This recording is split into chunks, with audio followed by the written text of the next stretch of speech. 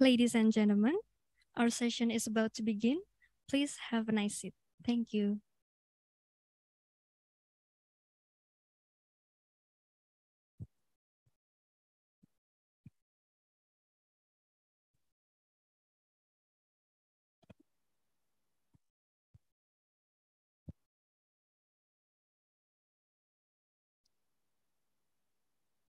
Assalamualaikum warahmatullahi wabarakatuh. Om Swastiastu and may peace be upon you. Welcome to Ballroom of Laboratory of Multidisciplinary Pertamina Faculty of Mathematics and Natural Science Universitas Indonesia. We are gathered here for the 8th seminar MIPAtalk series season 3 2022 with the theme Genome Analysis in Bioinformatics and Multidisciplinary Field. I am Azefanya Caroline Siringoringo from Mathematics Department as the Master of Ceremony of this event. On behalf of the organizing committee, we would like to extend our warmest appreciation for your presence today. Ladies and gentlemen, it is a great honor for me to inform you that among us here, we have the Honorable Dean of Faculty of Mathematics and Natural Science Universitas Indonesia, Bapak Dede Djuhana, Ph.D. The Honorable Manager of Research and Community Service, Bapak Dr. Dipo Aldila, SSI, MSI. And the Honorable Head of Mathematics Department and Moderator of this event, Bapak Professor Alhadi Bustamam, Ph.D. And the Honorable all of faculty leaders. It is also a great honor for me to welcome the Honorable keynote speakers, Dr. Yuko Makita from RIKEN Japan, Professor Yoshiharu Yamamoto from Gifu University, Japan, and the research group of SATREPS project. Also, we welcome the Honorable all heads of study programs and all lecturers of Faculty of Mathematics and Natural Science Universitas Indonesia. Last but not least, we welcome all distinguished students and participants, both offline and online, of the 8th seminar MIPAtalk series season 3 2022.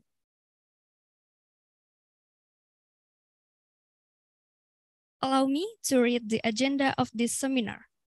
First, we will have the opening remarks delivered by the Honorable Dean of Faculty of Mathematics and Natural Science Universitas Indonesia, Bapak Dede Djuhana, Ph.D.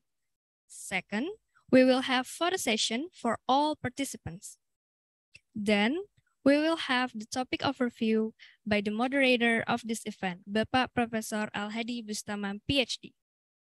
Fourth agenda is the first presentation by our honorable keynote speaker, Dr. Yuko Makita, and will be followed by question and answer session. Next is second presentation by our honorable keynote speaker, Professor Yoshiharu Yamamoto, and also followed by question and answer session. And closing will be the last agenda of this seminar. Ladies and gentlemen, without further ado, we are pleased to invite Bapak Dede Djuhana, Ph.D., Dean of Faculty of Mathematics and Natural Science Universitas Indonesia to deliver the opening remarks. To Bapak Dede Djuhana, the stage is yours.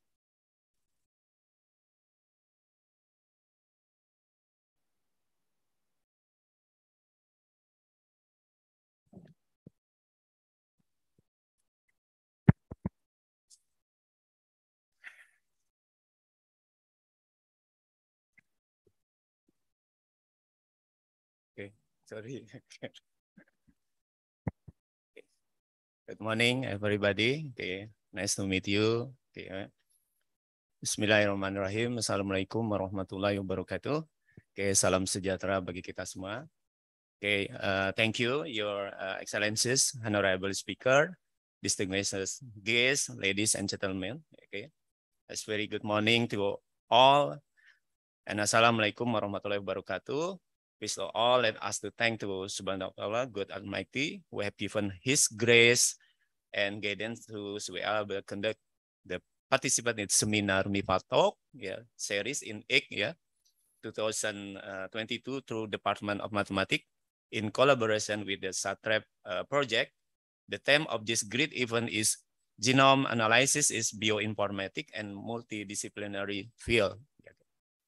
I would like to start the expressing to my gratitude to our honorable speaker, Dr. Yuko Makita, from RIKEN Japan, and also Professor by the Institute of Technology.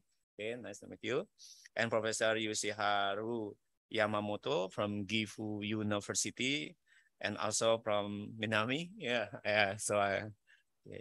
We also thanks to the Department of Mathematics and Data Science Center, Dede, Professor Alhadi, and also SATREPS for their support and collaboration for this event. Let me take this opportunity to once again welcome to our guests and participants, especially lecturer and student in the MIPA UI. We hope this seminar will provide the meaningful platform to all us to share perspective on the how sustainability enhance our academic and regional connectivity and unlock great potential collaboration in our region, especially in the field bioinformatics.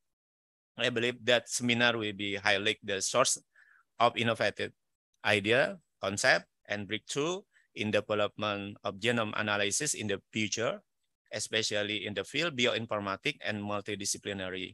This event also be remarked the stepstone to initiate it and process our future collaboration with RIKEN and Gifu University.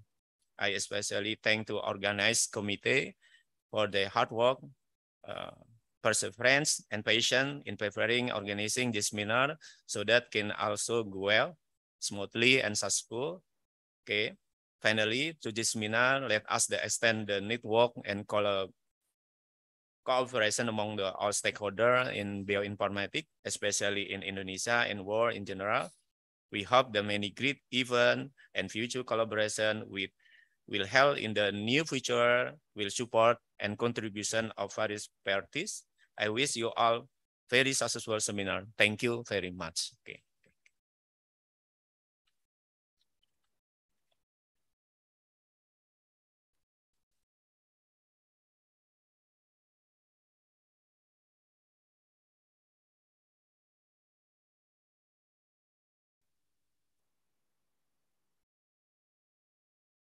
Thank you, Bapak Dede Djuhana, for the wonderful remarks.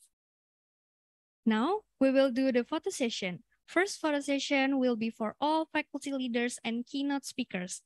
For the honorable faculty leaders and keynote speakers, please stand in front of the stage to take a picture.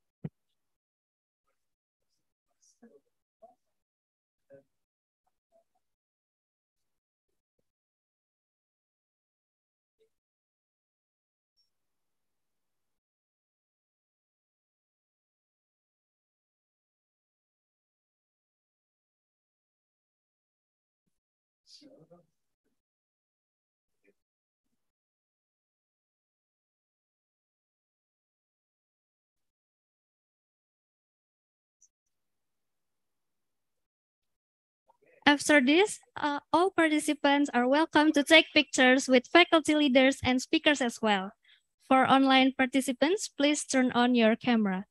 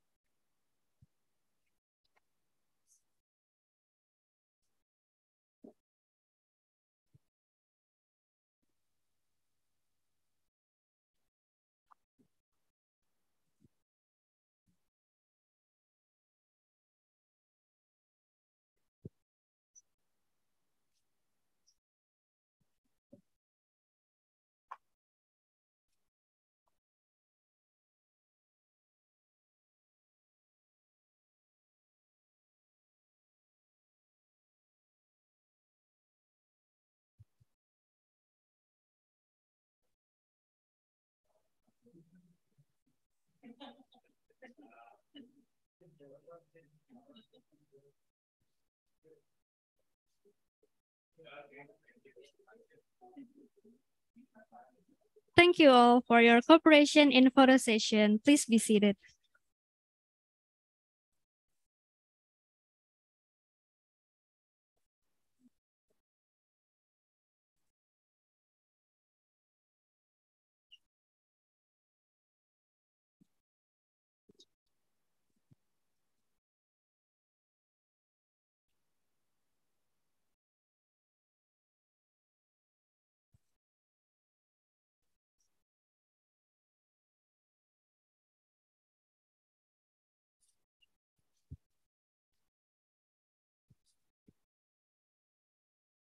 Ladies and gentlemen, finally we enter the main session of this seminar.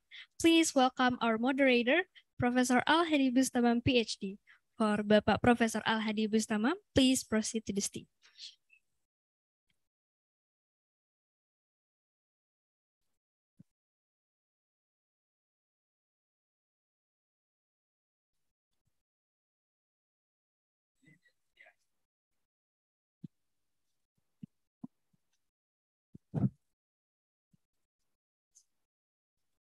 Oke, Assalamualaikum warahmatullahi wabarakatuh. Good morning for all of the participants in this MIPA talk series, and we are very thanks to Allah for this opportunity to meet again, and especially we have now a special honorable speaker from Japan, especially from RIKEN and also from Gifu University. For the first talk, we will invite Dr. Yuko Makita. She is from RIKEN. Her background, Ph.D. in technology at Nagoya University and postdoctoral at Institute of Pasteur in France. She is known as a researcher in RIKEN and also as a professor of MIPA Institute of Technology. Dr. Yuko Makita is working in bioinformatics. I think she is a biologist working with bioinformatics. Yeah. It is very interesting, I think, because from our department, we are a mathematician and computer scientists working with bioinformatics. And now we have different perspective. I think it's a good opportunity for us, and also from Prof. Yoshiharu as well. And Dr. Yuko Makita working in this time, he will talk about photosynthetic organism, which is utilize photosynthetic organism utilize various wavelength of light, wavelength of light, not only as a source of energy, but also as a clues to assess their environmental condition. So I think it is a nice subject we will get today, because there are various lights, and then some of the lights is very interesting. Without Ju, we will invite Dr. Yuko for her presentation. Yeah, please welcome.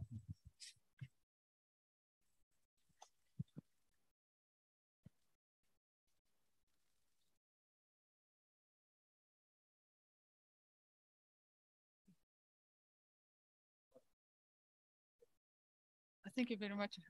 Is it okay? Thank you very much for the great introduction, Mr. Chairman. So today, I would like to introduce, so also thank you very much for Dr. Retorno to organize this nice. Sorry. So thank you very much for giving me a great opportunity. I'm really surprised with this situation. So thank you very much. Okay. So today I'm going to introduce about the genome analysis in bioinformatics and multidisciplinary field. So right now I'm mainly working on the sequencing. So when I first studied genomics and molecular biology in the high school, the last of the high school, at that time I'm very much impressed. So all organisms, so genetic code is written by only 4 characters, the ATGC, as you know. So I'm still interested in that, decoding that, very much interested. Still, I'm working on the genomic sequence. So today I'd like to introduce some of my recent works. Hope you can enjoy my talk. So can you go to the next? So I'm right now, so self-introduction. So I worked at RIKEN as a researcher at Professor Minami Matsui's laboratory at RIKEN. But so from this April, I moved to the MIPA Institute of Technology as a professor. So now, my major is bioinformatics, and as he explained, so I am working on mainly biology and using the bioinformatics technology. But right now, I am becoming a professor of the informatics department. So now I'm teaching the informatics, machine learning, and deep learning, and such things. So can you go to this? So let me introduce my new university, MIPA Institute of Technology. So it has only 1 department and 6 divisions. So 3 divisions are related to architecture and 3 are related to life science. So compared with UI, it's a very small university. So yesterday I arrived to UI. I'm overwhelmed this largeness and activities. So I'm so impressed with the UI. So today, I briefly introduce the SATREPS project, what I'm doing in that project. And also, so since I already introduced my recent work in the 2 months ago, even the UI member. So this time I will introduce another part of my work. So it's related to the metagenome data. So so it's a 2 unrelated research work I presented, but both of them are using genomic sequencing. So first, let me introduce the, can I go? Okay, so, okay. So first, in 6 years ago, in the laboratory, Minami's laboratory, we announced the draft genome of heavier Braziliensis para laboratory. So at that time, so this is a very short result of this. So at the time we sequenced to almost 1.5 gigabase of the genome size.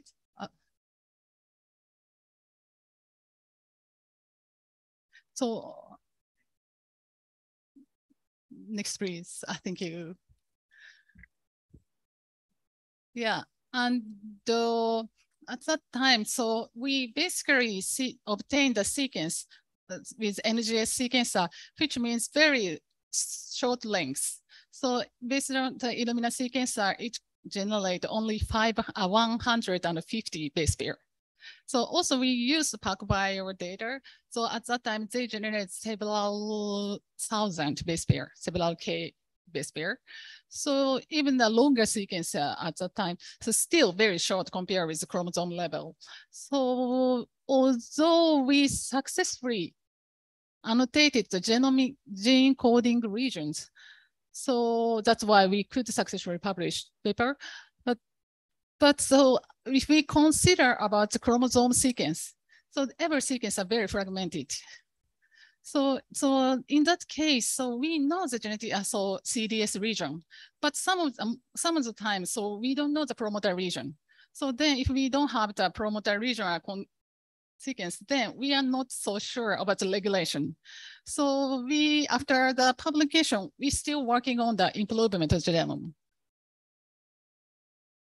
So we applied high-C technology, which captures the chromosome 3D structure. So as you can see, using the linker proteins, it captures the chromosome sequencing related to next to each other, like this. Then digested using a restriction enzyme. Then again continue those sequencing. So from this technology, so basically we know the chromosome connecting point. So in a single sequencing, we are not sure which part is related or not. But so if we use this high-C technology, we know 3D structure activated in the other region of the genome. So we capture this sequence.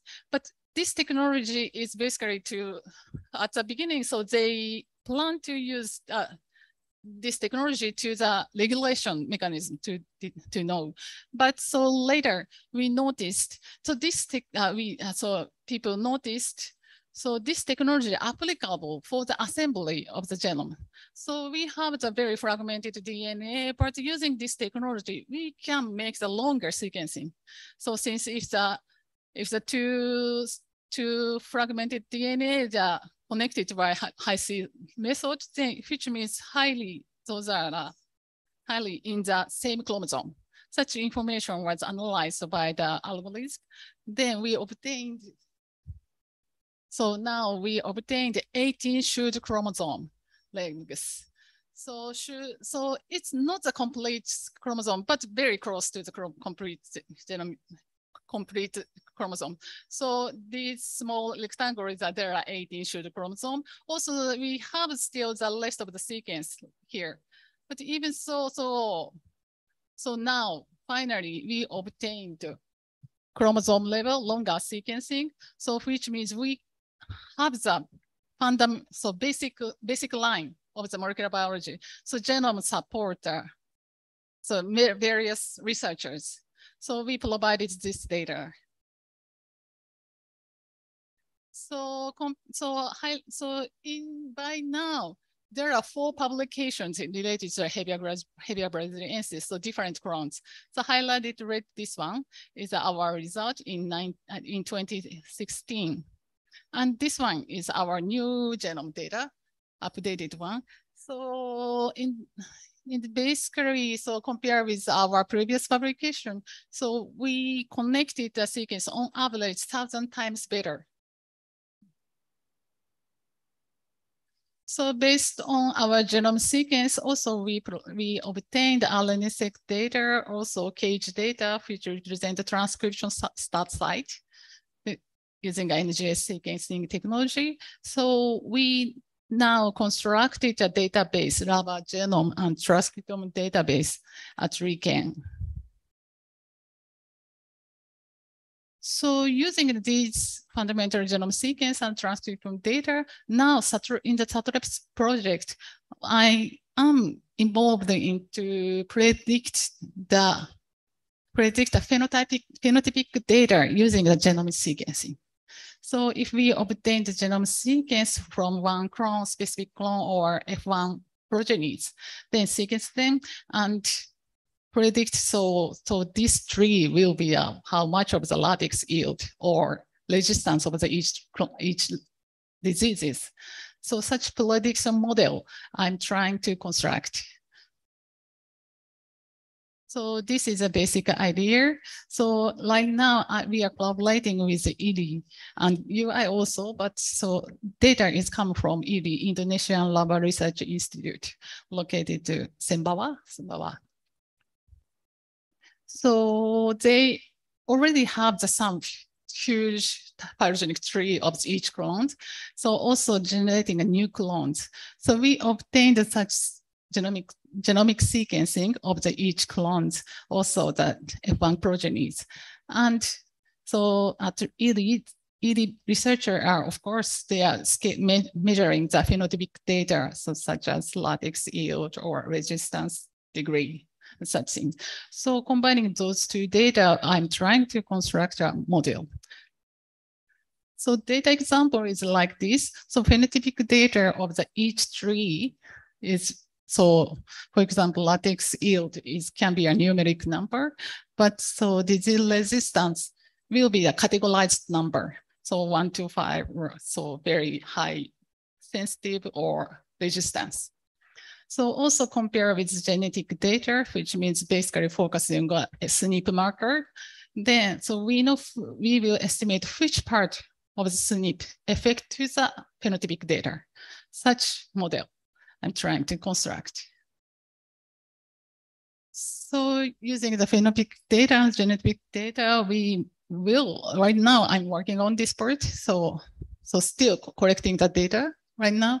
So if we can successfully construct a prediction model, then later, and if the ELE member newly try to construct to make a new clone, so they, of course, so A clone and the B clone that make a F1 progenies, but they are not at that. So normally, so they are not sure which child will be the elite clone. So then we sequenced them in a very small stage. Then we will utilize this model and predict which trees will be the better clones. So then we will only focus on the elite clone. So that is what I'm doing at SATREPS project. And so this one is my last year, the publication of the last year. So which is not related to the laboratory, but so still I'm also interested in the metagenome data. So let me introduce this work too. So metagenome data, so maybe as you know, metagenome data. Okay, good. So we had a collaboration chance to utilize the marine metagenome data. So they already have the marine metagenome huge data set of data, and discussed with Dr. Minami. So can you utilize our data? So or something. Then so since Dr. Minami is a specialist for the photoreceptors, so we focused on so we are interested to find new photoreceptor in the marine organisms. So metagenome sequence contains the unknown microorganism data a lot. So we expected we can find something new from the sequencing. So at that time, the project was related to the Japan's big earthquake happened in 2011. So that's why, so it is close to Fukuoka. So they sampled, after 1 year later of the earthquake, they start sampling the marine environment. So they sequenced them. Also together with the airline near Hokkaido area, they sequence, so they sequence monthly for 2 years. So we obtained those data. And as you may know, so if we focus on the light in the seawater, so blue light penetrates deeper than the red light. So maybe many of the bacteria, microorganisms, utilize blue light more than the red light to utilize something. So we expect that also blue light cryptochrome is a very close to the DNA. So the historically very old proteins. So that's why so many of the species has the cryptochrome.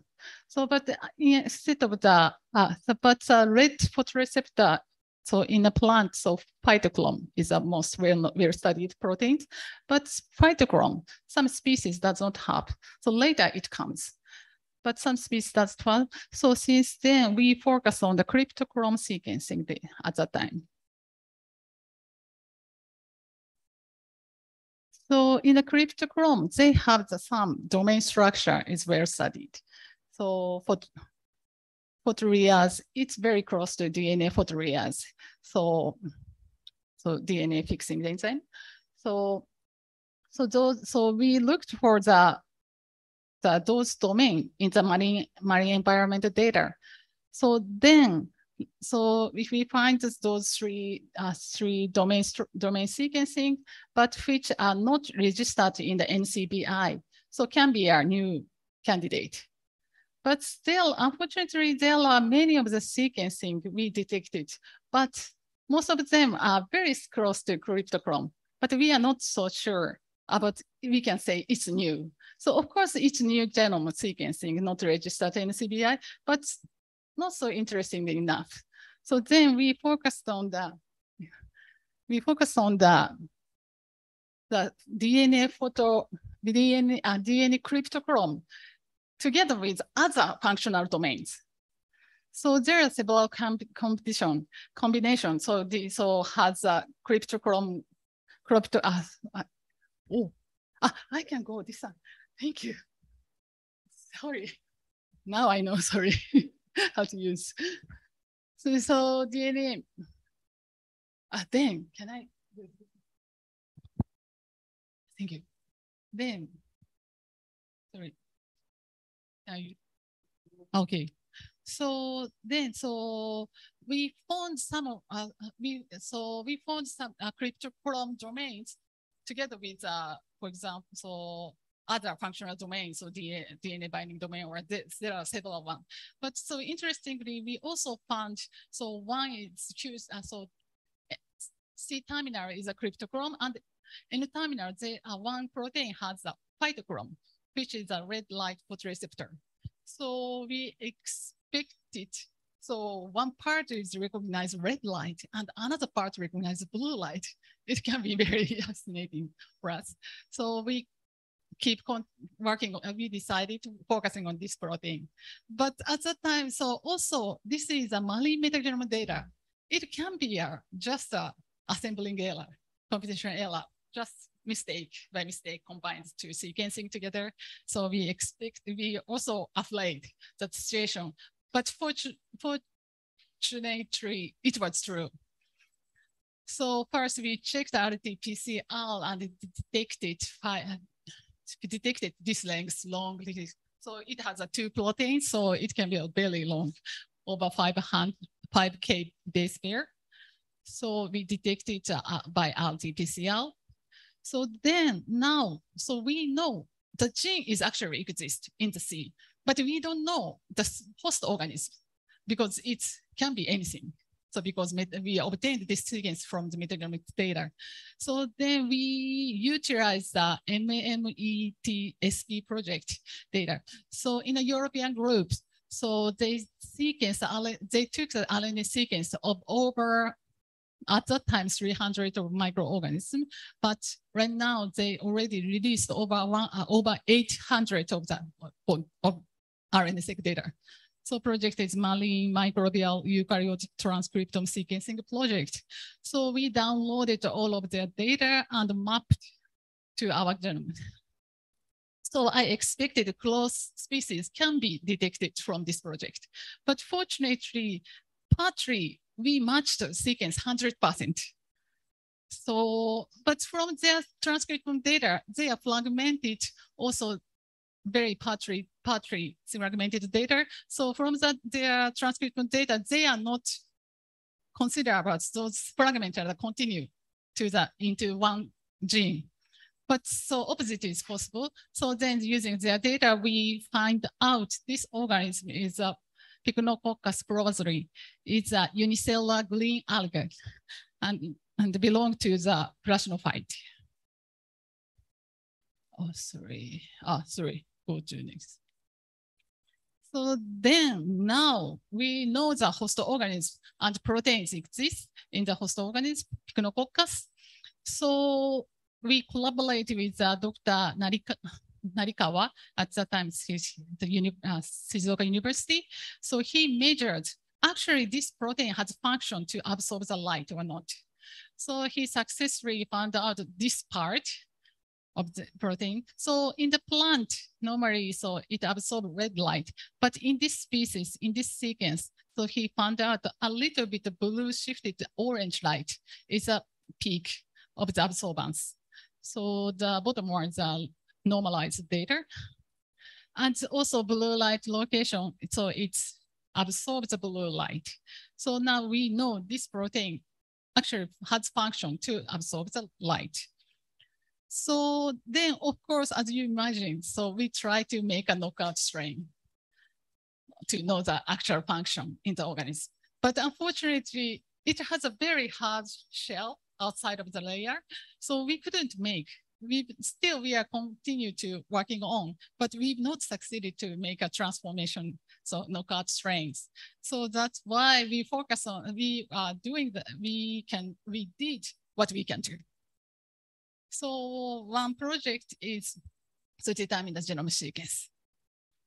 So since the genome size is relatively small compared with the library, it's very small. It's easier to finish up the sequencing.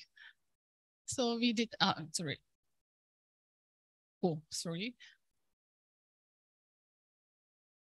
So, so this organism has 43 chromosomes, and so we assembled successfully. So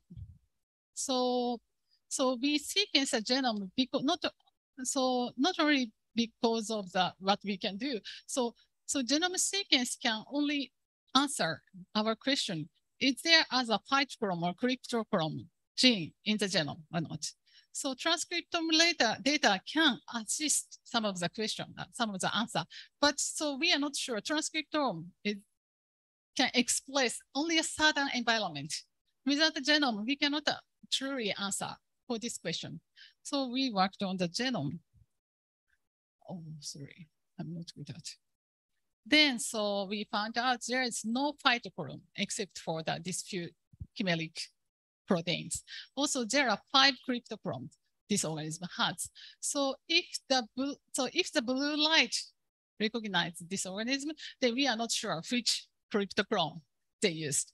But if we focus on the orange light, so which means since there is no other phytochromes in the species, so it represents that this fused protein works in the organism. So also after deciding the genome sequence, we noticed that this organism has fragile genes. But in the biologist doesn't know it has a fragile stage.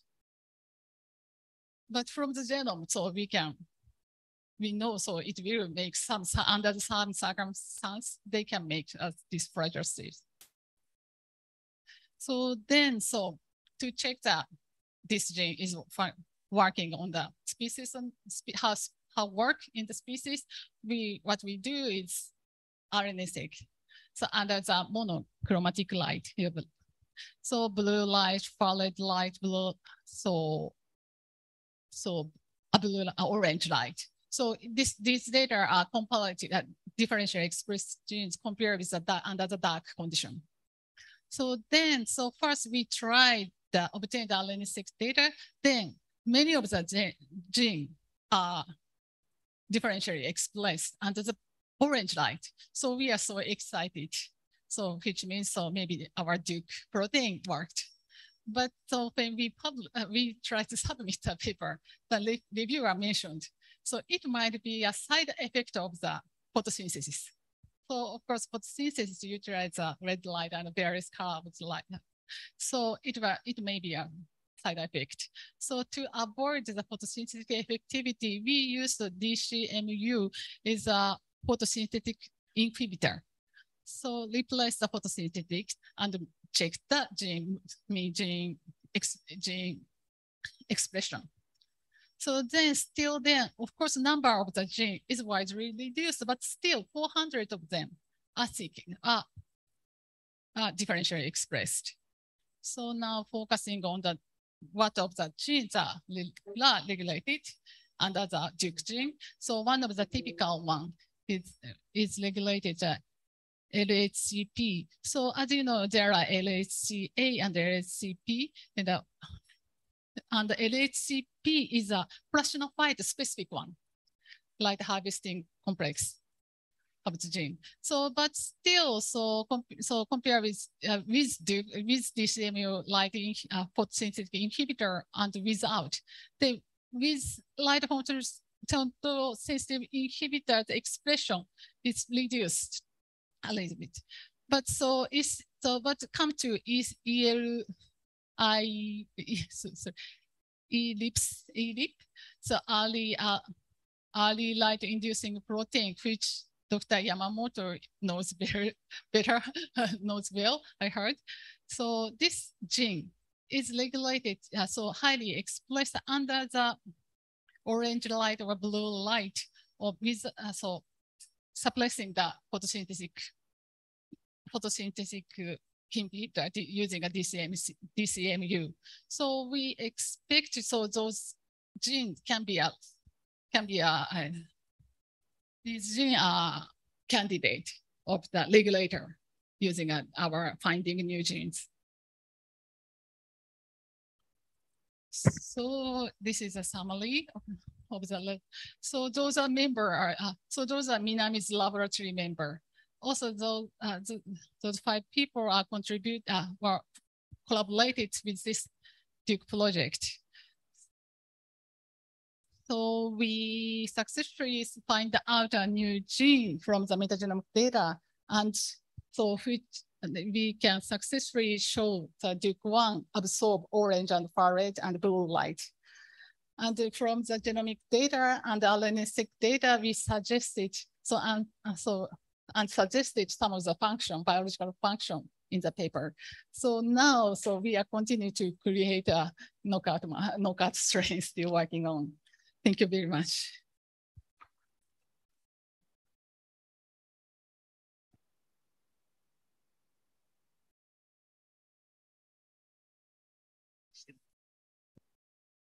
Thank you for Dr. Yuko Makita for the very inspired presentation. Yeah. Please. Now we have the question and answer session. Yeah. I think this is topic very hard for me from mathematician. Yeah, but I think it's very interesting. Yeah, because we can see in your presentation that there are very interesting creatures in nature. So why you get many publications in nature as well? Maybe any question from Bu Retno, I think, from biologist? Ya, ada itu enggak? Mike. Tolong mic-nya.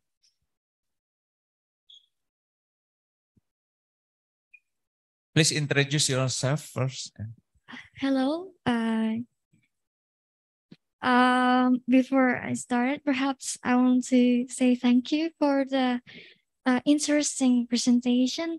I really loved how to explain it because it seems you seems very delighted to show what he just experimented.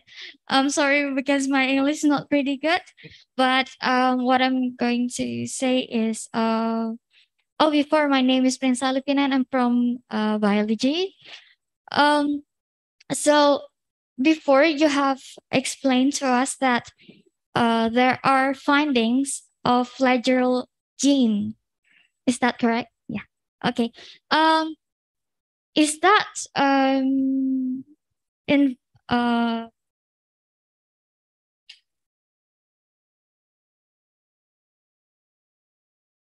yeah, is that affecting how the gene is evolving? I mean, the change, like the fusion gene happen. Is that like, for example, because there is flagellal gene and flagellal stages that the species may come to the surface and then go back to the darker sea. I think that's all. Thank you so much. I hope you can understand my question. Thank you. Thank you very much. Thank you very much for the. Thank you very much for the good question. So fragile, as for the fragile proteins, so we fortunately found from the genome. So then microbiologist is working on that species. Then he looking for the what stage, how do they make the flagella? So successfully he found out the condition. So if he mixed with the bacteria affected to this species, then so that species started to make a flagella in the life stage in cyclic, and maybe try to escape weakness. That is our right now. So maybe so he is preparing to publish his result, maybe coming soon, I think. Thank you. Thank you.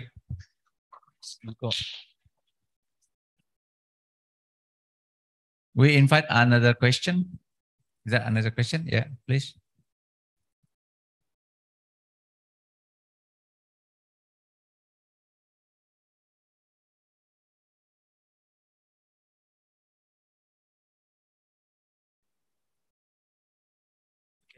Thank you so much for this occasion. Thank you so much, Prof. Alhadi and Dr. Yuko Makita for this amazing presentation that have been delivered. My name is Alberto Salda. I'm from Department of Chemistry, Universitas Indonesia. And I would like to ask about ask two questions. I'm interested about your raw data because typically when you do when you want to do whole genome sequencing, typically it will be done in NGS, and the typical raw data of this type it typically served in small pieces. And then I would like to know, how do you collect the data and then process it so we can get the genome of the so we can get the genomic the genomic data of the biosynthetic protein that we desire. And then also I'm personally interested in proteomics, and I know that cryptochrome is a flavin-based protein that typically used for the magnetic sensors for a lot of species. And I would like to ask about, is it possible for this method to be used for later for post-translational modification of this protein in later years? I mean, like in a typical species like this, is it possible for evolution of this protein for later years to be discovered and still be modified and still be identified? Sorry. Thank you.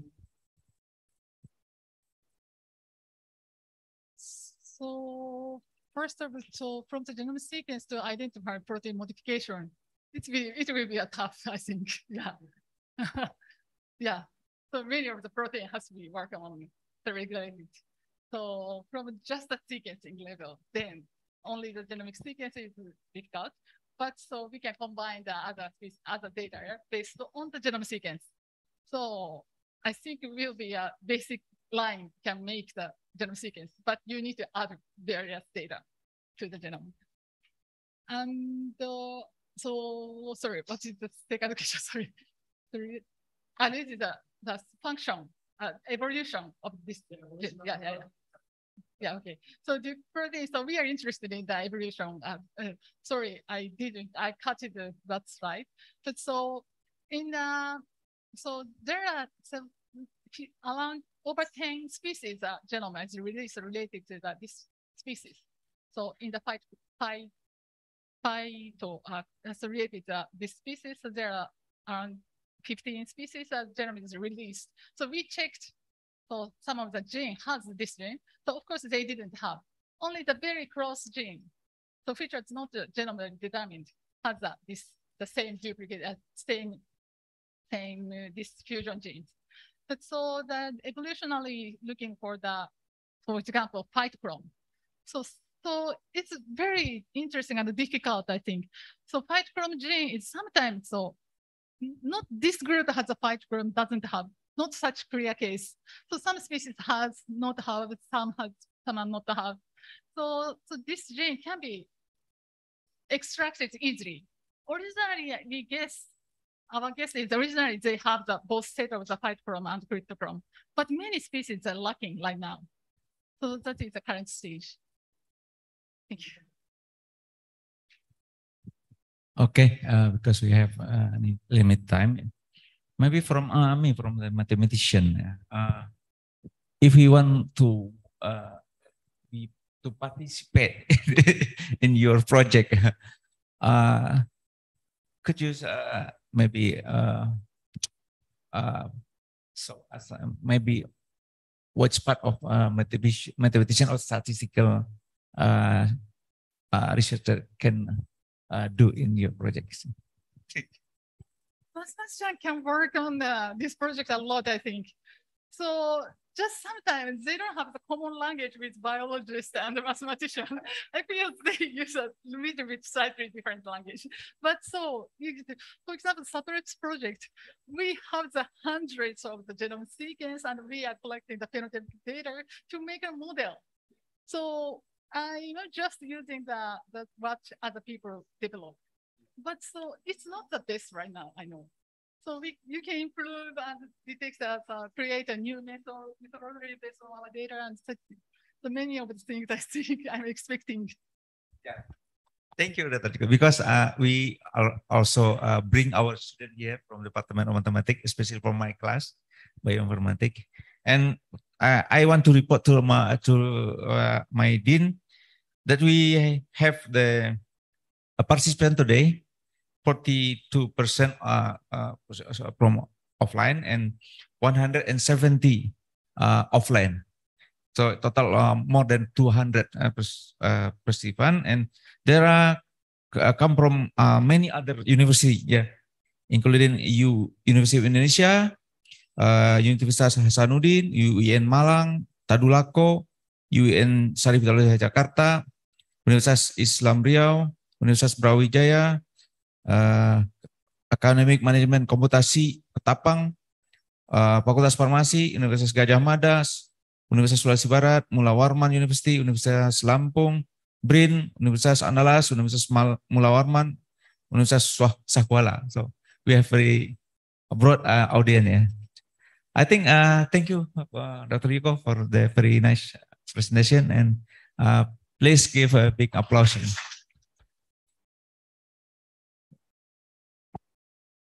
Okay, we're now going to the next session. Yeah.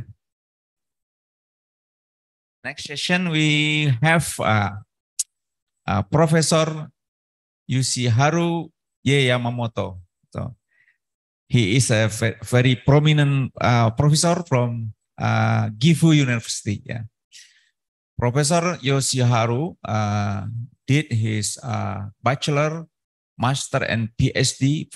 in Kyoto University, and also he is a fellow from various university, like in Yale University in Department of Biology, fellow in RIKEN, and fellow as well in Nagoya University, and also He is now the full professor in Faculty of Applied Biological Science in Gifu University.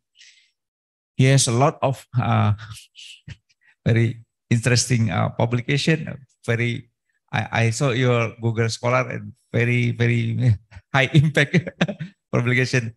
So we are very honored today. We get Professor Yoshiharu to present here, and we are very happy that you also facilitate our team to last year to have a Ph.D. scholarship, and maybe we will continue as well this year and the next year.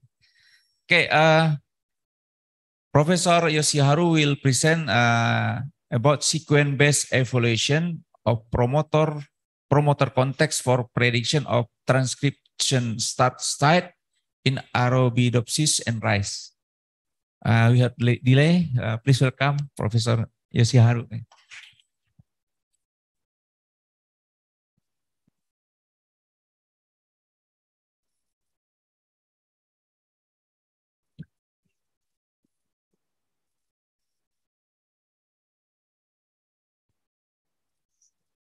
So thank you very much for the very kind introduction. I prepared a presentation for faculty of Department of Mathematics. So I chose a small topic. So I have to apologize that.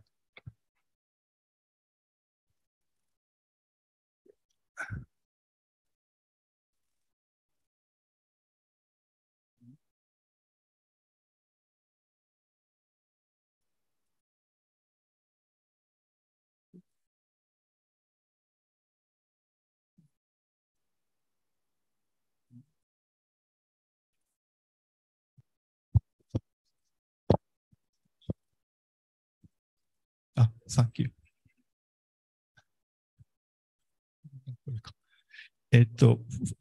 Firstly, I'd like to introduce myself.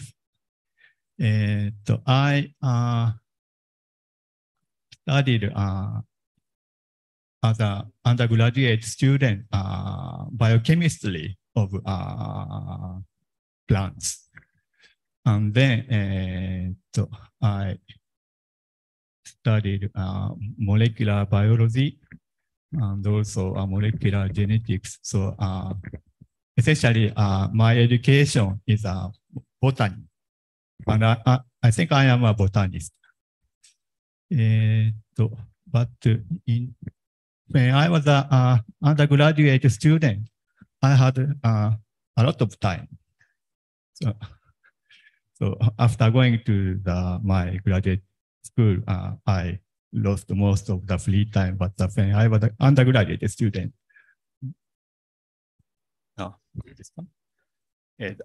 I had a lot of time, so I could play with my computer. So in this time, I learned basic Pascal. I think now nobody remember Pascal, but my second computer language was Pascal. Then, 2000,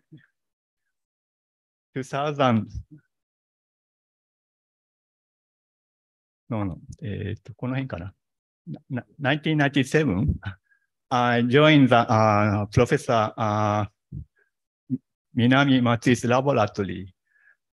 So it's a Genome Science Center. So there, I had to handle a lot of data. So I used a computer for study again. So that's here. And then now my major interest is a plant promoter, so structure and function of them.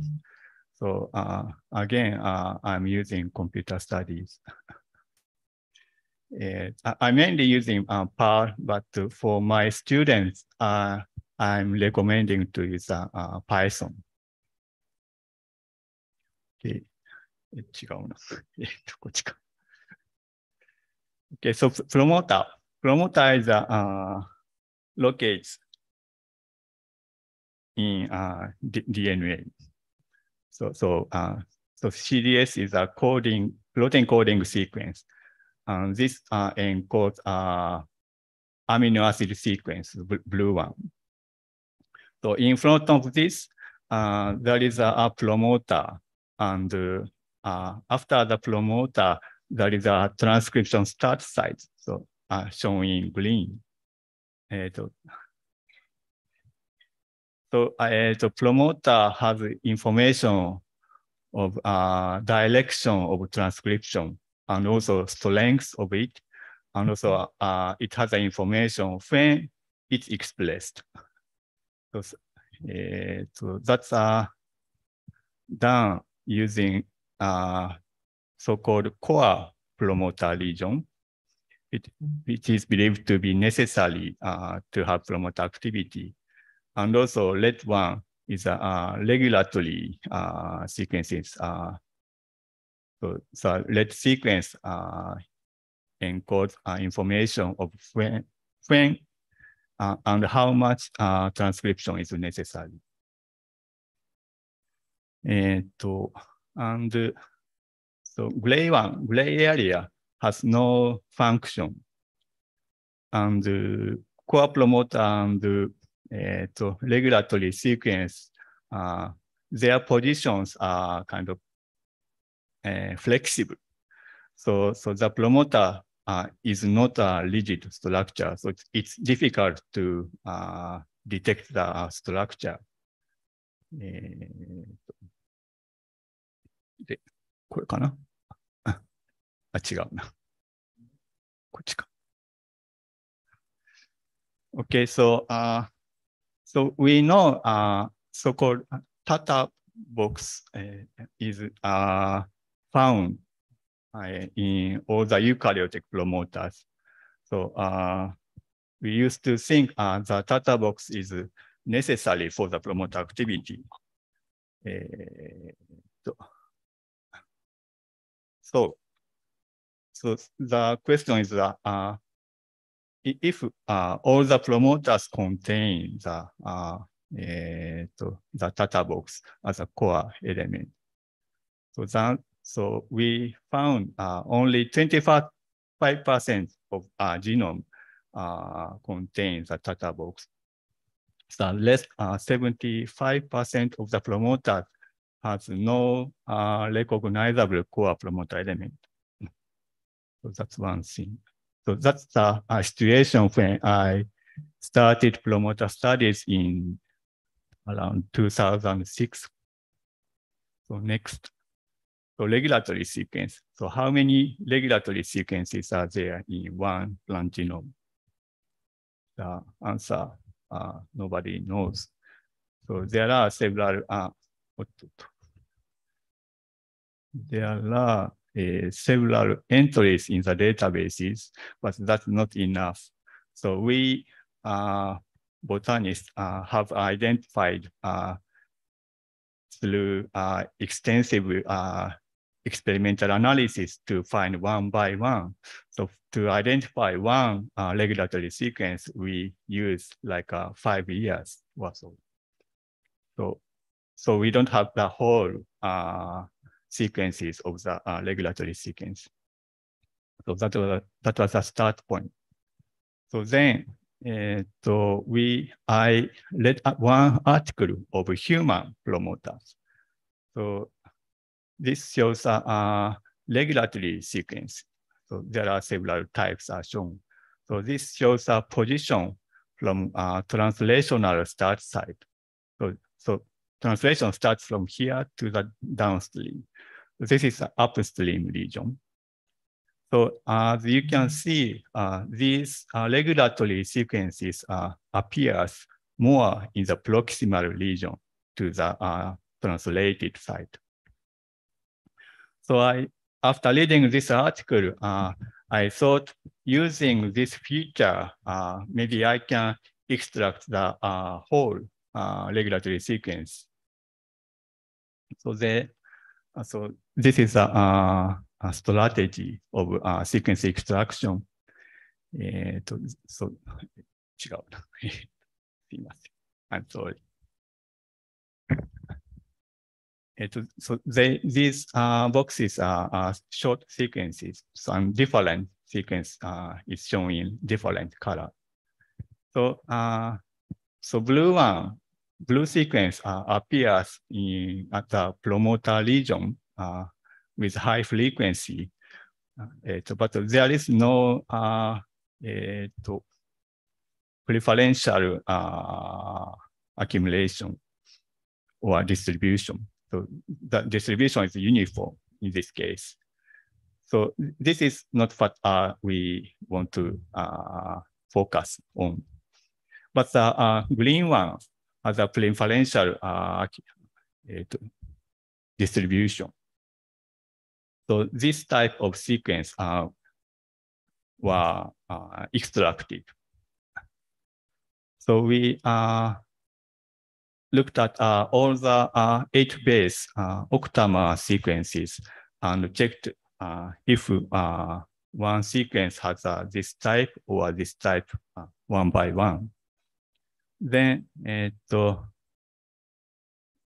after extraction of localizing a sequence, we classified according to the distributing positions in the promoter region. So this is a summary, and there is a preferential accumulating sequencing. So different sequence has a different accumulation profiles.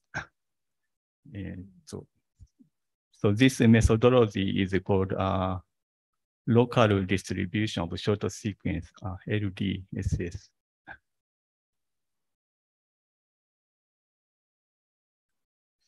So using this method, we could re-identify the Tata box and also new core promoter elements like GA element.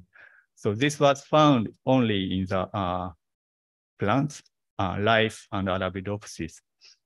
And interestingly, this sequence was not detected in mammals like mouse or human.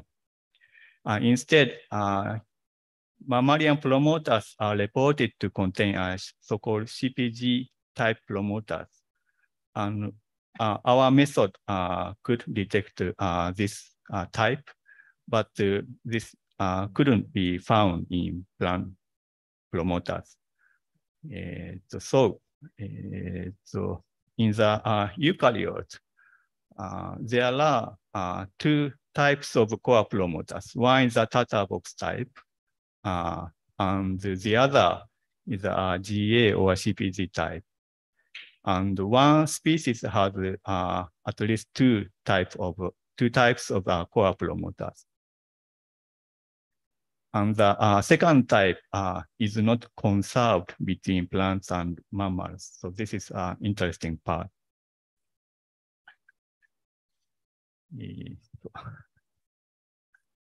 And also using the same method, we could extract the possible regulatory sequences from Arabidopsis and lice, like 300 or 200 sequences were identified. And some of them were reported as a functional sequence for regulatory function, but some are not reported, so they would be novel regulatory sequences.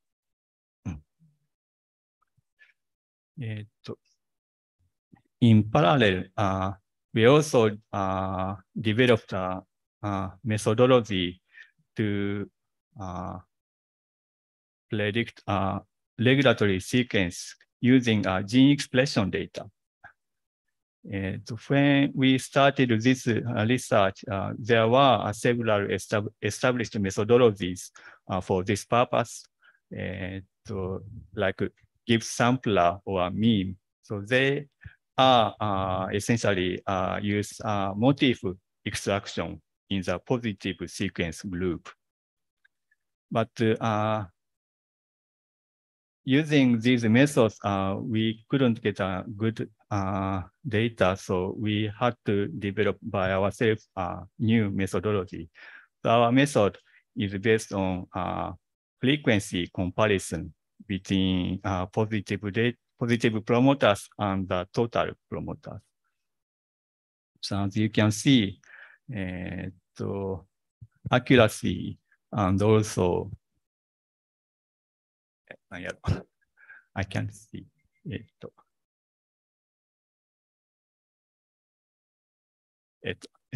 Sensitivity are both better in our method. So this is published in 2011, and still I think this is the best methodology for regulatory sequence prediction using the gene expression data. Okay, so using the prediction methodology, we could have a lot of publication. The green ones are our own works, and the others are collaboration. So looking at this one, we are like a helper laboratory. That's okay. We are happy to do this. Okay. And also, extracted data was utilized to make a database of promoters, mainly plant promoters. So this is plant promoter database, PPDB. So this is available through internet.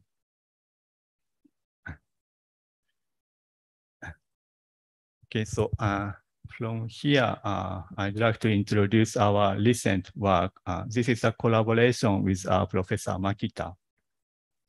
Sequence-based evaluation of promoter context for prediction of transcription start site. So we call this TSS in Arabidopsis and also lice. So TSS transcription start site data is utilized for promoter recognition. So promoter elements are searched for using this position information. So TSS data is very necessary for our work. But to do this experimental analysis to identify the TSS using wet experiments, we do like a TSS-seq or a cage analysis. So this is a labor-consuming work, and it takes like 2 weeks, and very complicated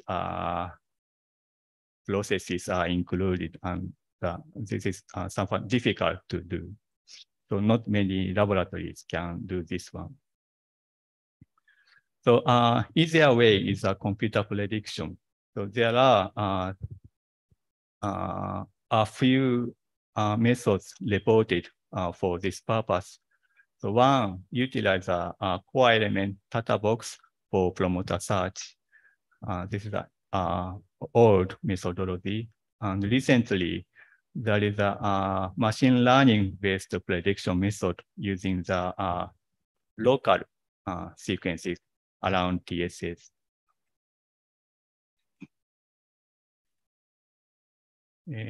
So we were not satisfied with, sorry. We were not satisfied with this methodology, so we wanted to develop our own method for prediction of TSS. Our goals is a development of a prediction methodology for promoter position. It is independent of the core element. So we like to avoid using information of the core elements because there is a heterogeneity in the core elements in one genome. So one genome contains different core elements. And also, we also found a core-less type promoters. So that's why this independence from the core element is required. Then the second goal is the establishment of an evaluation system of the promoter context. So this is a new concept, but we believe there is such a phenomenon. The third goal is evaluation of promoter maturation. So this is also a new concept. So this is a evolutionarily stable promoters are mature promoters. Okay. So this is a distribution profiles of two simple sequences. These sequences appears with very high frequency in the promoter region. And this is a TSS, and this one, blue one, A. So this appears very highly as a proximal promoter region. So compared with this region, the high accumulation. And then after TSS, the sequence is gone. And the complementary sequence of this is TTTT. So this also has high appearance in the promoter region, but here there is some difference. So because they are complementary each other, this difference means strand bias. So this is a potential to determine direction of the transcription start site. So we had a hypothesis that these spacer sequences constitutes a promoter context. And we want to measure the context somehow.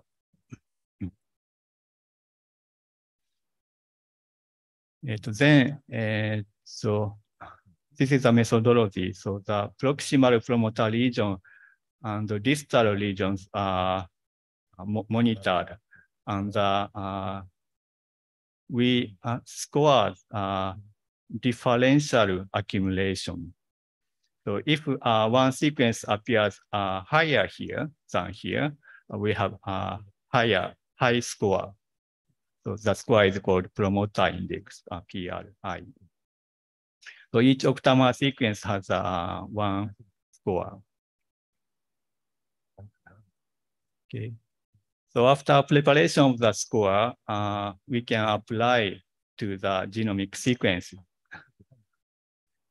So this is a long DNA sequence, and we divide by 8 bases, and 8 base has one score. So then we can evaluate the DNA region using the PRI score. So this is an average of all the promoters in Arabidopsis genome. So this is a transcription start site, and the high score appears in the proximal region of the promoter. And the reverse strand has a slightly lower score than the forward strand.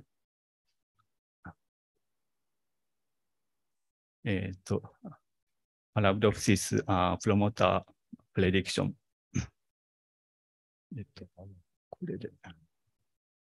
Okay. This is a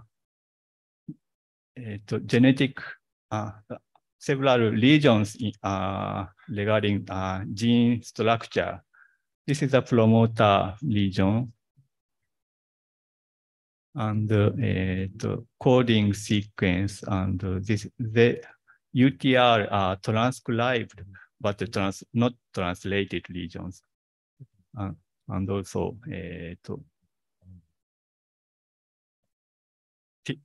tRNA and microRNA are shown. So if you look at this PRI, promoter index, the value is positive only in the proximal region of the promoter. So the upstream region of promoters has negative value, and only proximal region has a positive score. So this graph says this PRI indexing have a very specific to the proximal promoter region.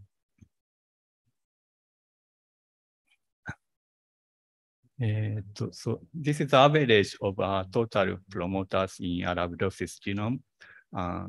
Transcription start site is here, and the highest score comes to the proximal promoter region. You can see the strand bias between forward and reverse strands. So they are expected features. So this is a scanning data of a genomic region. So the bar shows gene model. So there are like 5 or 10 genes are shown in this chromosomal region. And the orange and blue ones shows direction of gene. So blue one means gene start from the left and go to right. And red gene model means gene starts from right and goes to the left. And triangle means experimentally identified TSS. They are actually our own data. So the bottom graph, so this is the PRI indexing information. The peaks are expected to have TSS around the peak. And this square long sum means coincidence between the peak and the experimentally identified TSS. So they are success in the TSS prediction. So I think this has a very nice signal to noise ratio. This is a summary of prediction. So we made several groups of promoters into core positive groups and core negative groups, and also Tata positive and negative groups, and also これは何やったか。Yeah, and GA is also another core promoter element. So all the core elements are included here, core plus. So vertical axis shows a success rate of TSS prediction. So as you can see, presence or absence of core elements didn't influence the results of prediction. So this means our prediction is not dependent on the core promoter information.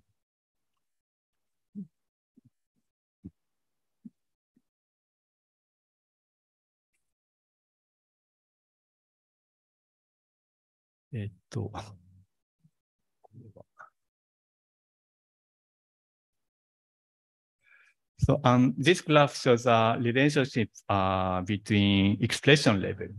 So higher expression, highly expressed promoters are here, and lowly expressed promoters are here. All the promoters have high success rate of prediction, but there is a positive relationship between the expression level and prediction success. So highly expressed promoters have more higher prediction results. And I can speak the bottom. So next, lice prediction data.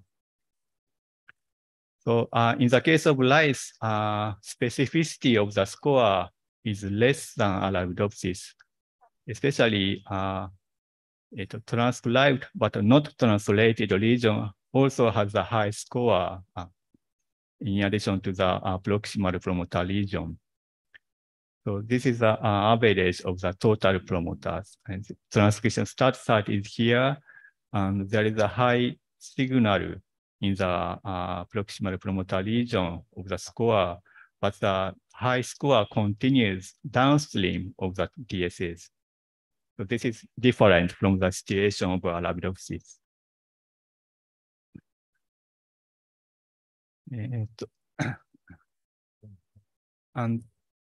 And then we compared between promoter types. So normal promoters are called genic top type.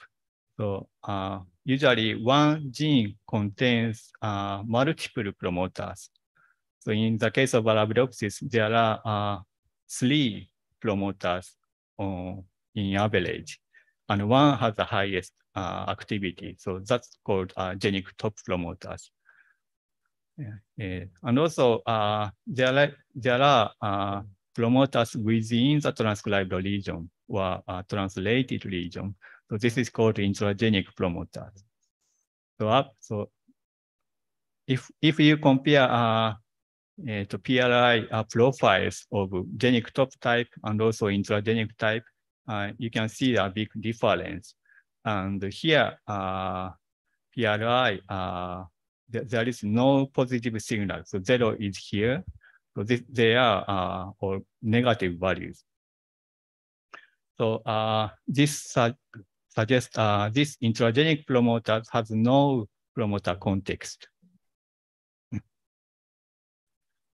In addition, there are also antisense promoters and also orphan type promoters. So in this case, there is no gene model reported downstream of the TSS. So TSS is present, and this is identified by experimental analysis, but no reported genes comes downstream. And the genic promoters are 2 types, top promoters and also companion genic promoters. So they are the results of TSS prediction. And in the case of Arabidopsis and also lice, genic top type that has the highest prediction score.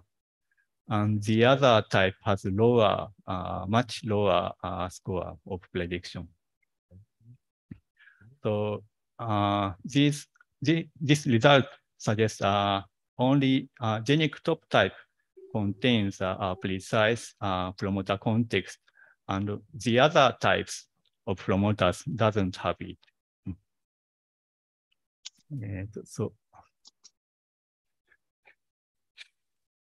Then we checked which sequence contribute to the PRI score. So each octamer sequence is represented as a dot, and the Arabidopsis score is a horizontal, and lice PRI score is a vertical. So one sequence comes to 1 point. So as a whole, there is a very weak correlation between Arabidopsis and lice. And in the case of core promoter elements, there is no positive contribution to the PRI scores. And this one.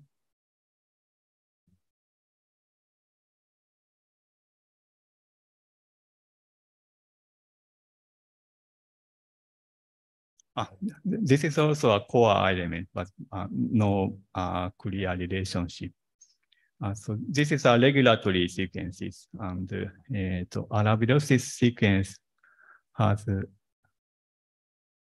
blue, and the lice regulatory sequence is yellow. and common sequence between arabidopsis and rice are red. As you can see, regulatory sequence has a positive contribution to the PRI score. And this is a spacer sequence of arabidopsis. And some of them have positive effects on the score, but some has no positive effect. So this says some of the spacer sequence has positive contribution to the PRI score. Then we compared with the established machine learning methodology, which is TSS plant reported in 2017. So this is harmonic means. It's an average of accuracy and sensitivity. So if you look at here, promoter index, our method has always higher score than the TSS plan. This is arabidopsis and this is rice. So rice has lower prediction, but still ours are higher than the TSS plan. And the TSS plan is a machine learning methodology, and this method focus on the 100 bases around TSS. So if we reduce the range to like 20 or 40 bases, I think we can combine our method and this local prediction methodology. Okay, this is a summary. Establishment of an evaluation system for middle range. This means 1 KB region is evaluated for the promoter context. And our method is independent of the core elements. So this is what we wanted to have. And TSS prediction is succeeded. This is not pinpointed, but as a middle range prediction was very successful. And then positive contributors to PRI are regulatory sequences and some of the spacers. And the promoter context was found only in genic top type promoters, and the other types of promoter has low PRI. And this resulted in failure of the prediction. And because our score has some correlation with the expression level, there is a possible application for the evaluation of promoter maturity of this methodology. Thank you very much for the attention.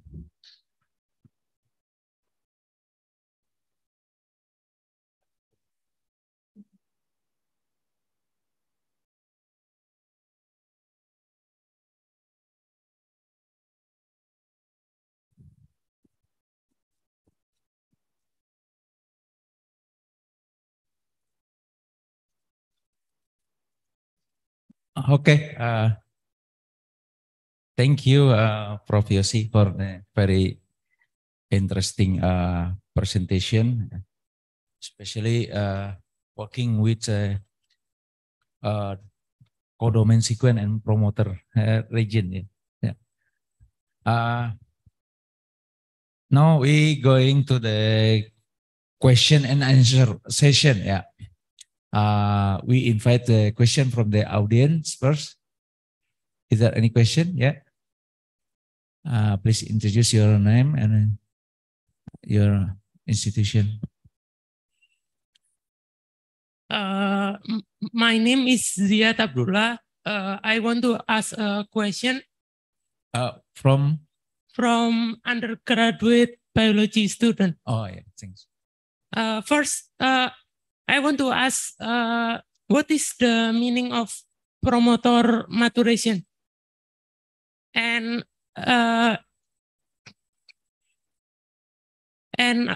can you give me an example of how researcher find a new type of promoter, new type of core promoter?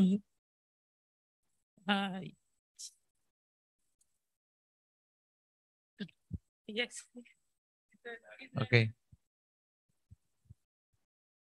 Thanks.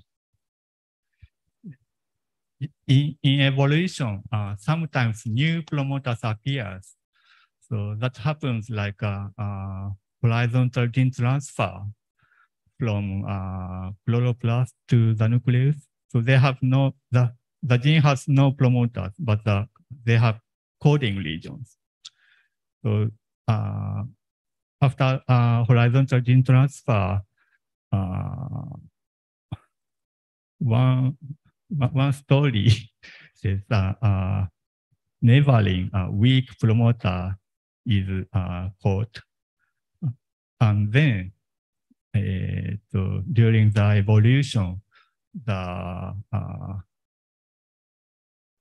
such a weak promoters grows and have stronger activity and more stable gene sequence in the evolution.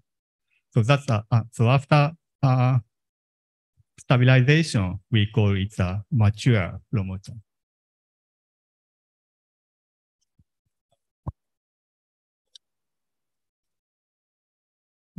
So to find a new promoters, finding new genes is a good way. So for example, you compare several genomes in genus or family. So some specific species has a new gene you can find.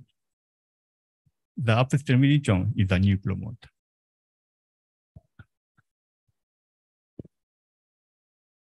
Okay, you get the answer? Bahasa Indonesia nggak?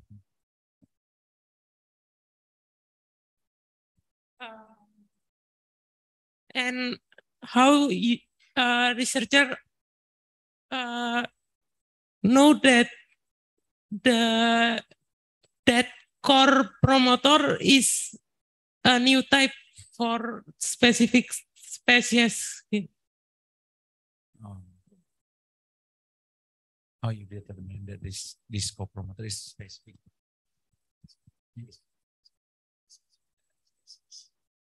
Species. Cool.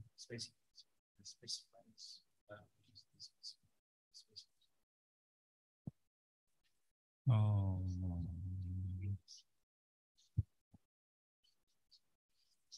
I see. The data box type core element distributes within the eukaryote. But we found that GA element is specific to plants. There is a difference in the function. The data type is often found in the regulated gene, and GA type found in the constitutively expressed gene. So the role would be different. Then a human and mouse has a different type of constitutive core promoter.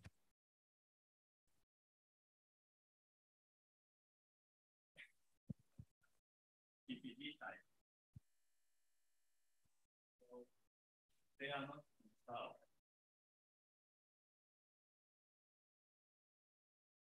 I don't know why, but one possibility. Constitutive type of promoter are not always different. Sometimes it's not. Then sometimes it's regulated. Other type always.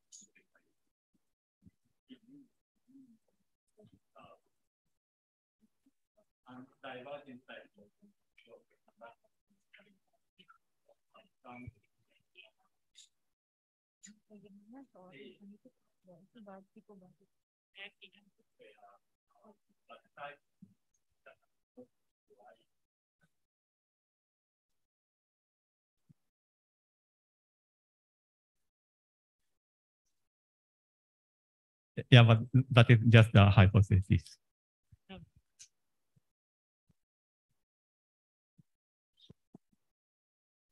Sensei, maybe I can add to explain the answer. I think his question is how scientists know that this GC or something is called new core promoter. How you know that that one is a new one? I think we if we find something like you said that we found GC or something promoter that actually before we never found that, so we can compare it with the data in CBS or something like that. Maybe something like that. I just want to try to answer his question. Thank you. So your question is how we accept the new core identity. Yeah, something like that. How we know that this is new core promoter. So in that meaning, experimental validation is necessary. Jadi emang nggak bisa. Kalau memang belum ada ya, just dicek lagi. Kita akhirnya tahu. Okay, thank you for your answer. I got that answer. Okay, thank you. Is there any other question? Yeah.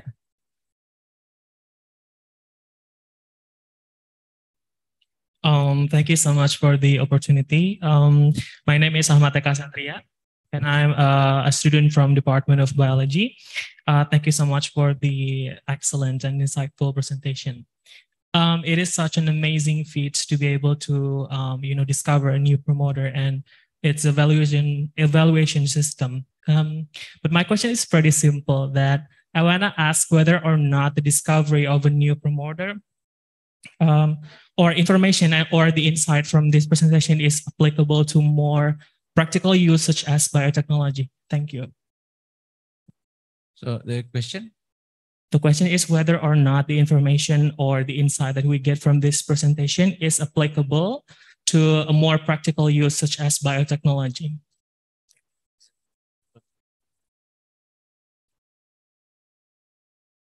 Yeah, our invention is a strategy, so that applicable to various species. And biotechnology, so now I belongs to agricultural department. So we handle many cultivars. So if we want to see a difference of cultivars, just looking at sequence is easy, but experimental support is difficult. So if we can substitute experimental analysis to computational prediction, that reduce our efforts.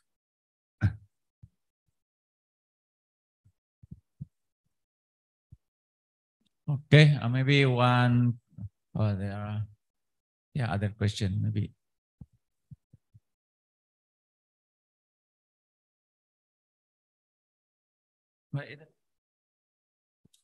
Depan.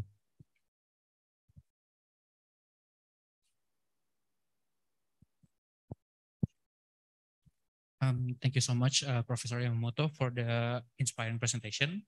First of all, I am Fathan Mubina, an undergraduate student from Department of Biology, University of Indonesia. So from what I've learned as an undergraduate, there are mechanisms that could stop the transcription such as determination that usually occur in while transcription is held or already began. About the promoter, I want to ask, what if one of the sequence in the promoter region is altered, like deleted or added by some base pairs? How does it affect the TSS prediction, and could it make the maybe transcription discontinued? I think that's all. Thank you. Do you have any question?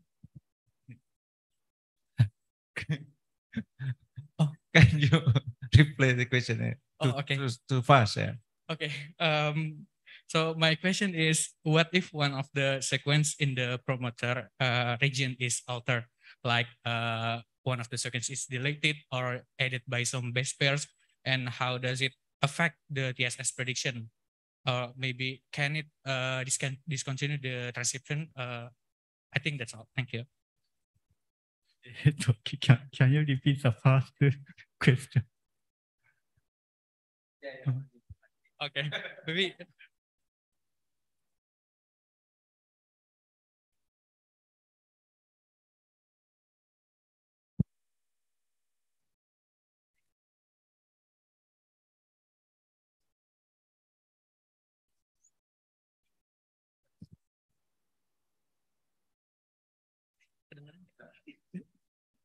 Yeah, so the score is applicable to the genome sequence. So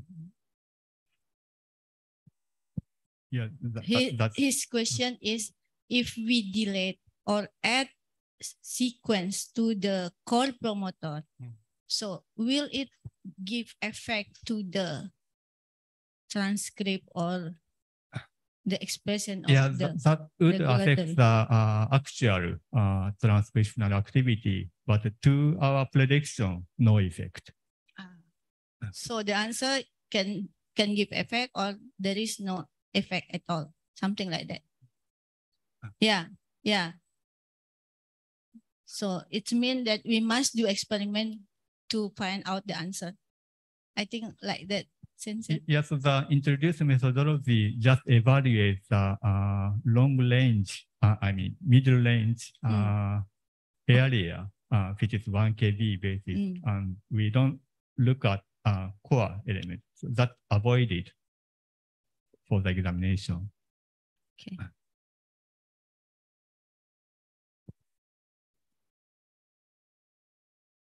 Maybe one last question.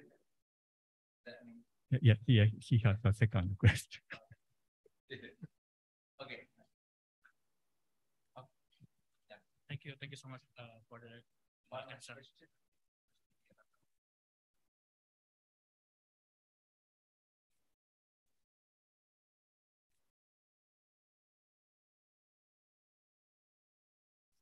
Maybe my question, what about the PRI index? PRI index, is it applicable for the others in general? Yeah, so we have prepared using Arabidopsis and lice genome information. So species close to them can be directly applied. And for the distant plant species, we have to prepare new table. The last question, what about the what tool of bioinformatics regarding the algorithm that you use in your research and studies? Yeah, we just counted and divided. Yeah, not difficult algorithm.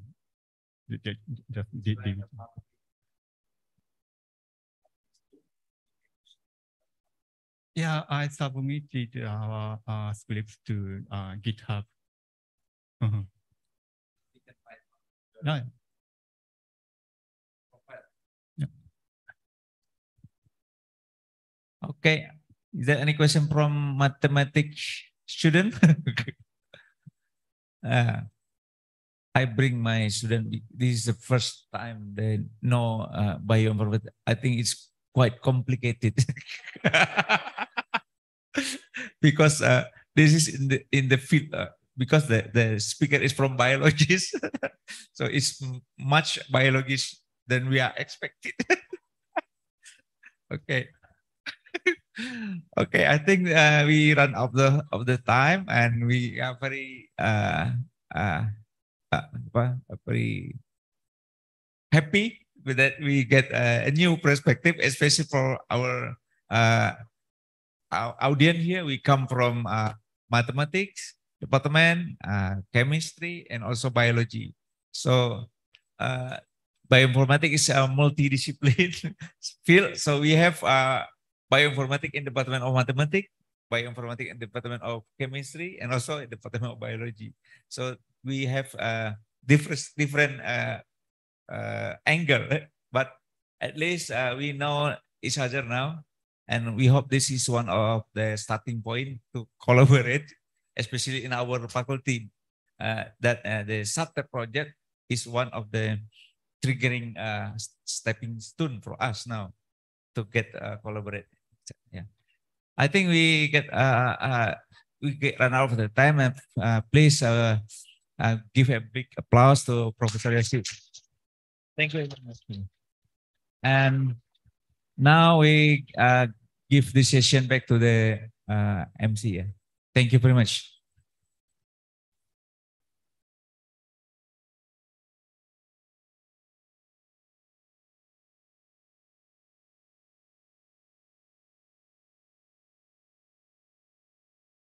Thank you so much, Bapak Profesor Alhadi, Dr. Yuko Makita, and Professor Yoshiharu Yamamoto for the inspiring and insightful presentation and discussion. The Faculty of Mathematics and Natural Science would like to present token of appreciation to both of you. To present the token to Dr. Yuko Makita, we kindly invite Bapak Dede Djuhana as the Dean of Faculty of Mathematics and Natural Science, Universitas Indonesia. To Bapak Dede Djuhana and Dr. Yuko Makita, please proceed to in front of the stage.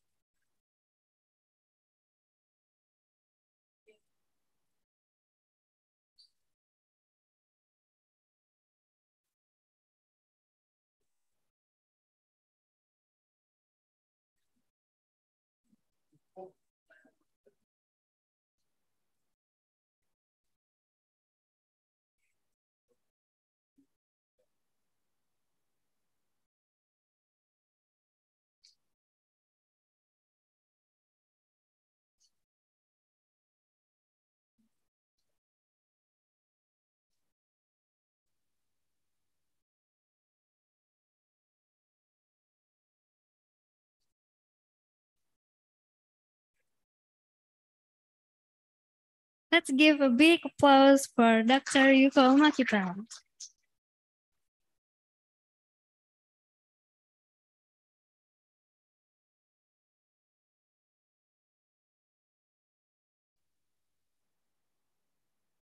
Thank you very much. And now, to present the token of appreciation to Professor Yoshiharu Yamamoto, we would like to invite Bapak Dr. Dipo Aldila SSI MSI as the Manager of Research and Community Service. To Bapak Dipo and Professor Yoshiharu Yamamoto, please proceed to in front of the stage.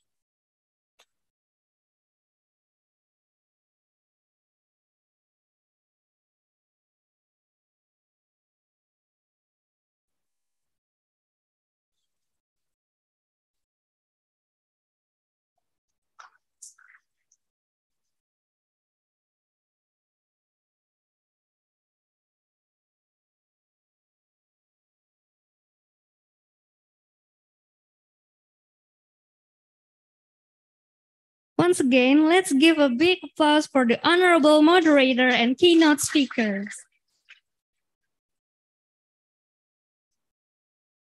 Ladies and gentlemen, we now come to the end of the 8th seminar MIPAtalk series season 3 2022.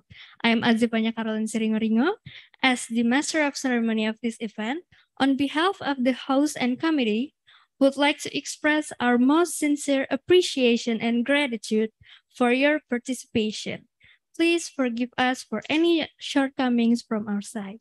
We wish you safety and health, and we'll see you again in next MIPAtalk series. Waalaikumsalam warahmatullahi wabarakatuh.